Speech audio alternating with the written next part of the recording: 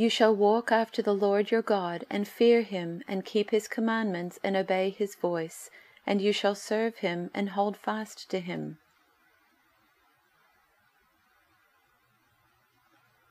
The Lord your God you shall follow, him alone you shall fear, his commandments you shall keep, his voice you shall obey, him you shall serve, and to him you shall hold fast.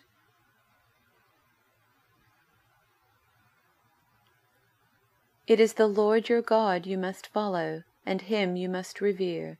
Keep his commands and obey him, serve him and hold fast to him.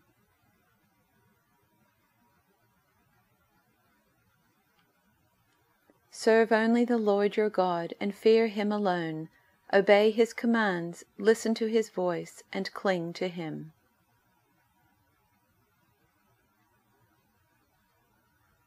You are to follow only God, your God, hold him in deep reverence, keep his commandments, listen obediently to what he says, serve him, hold on to him for dear life.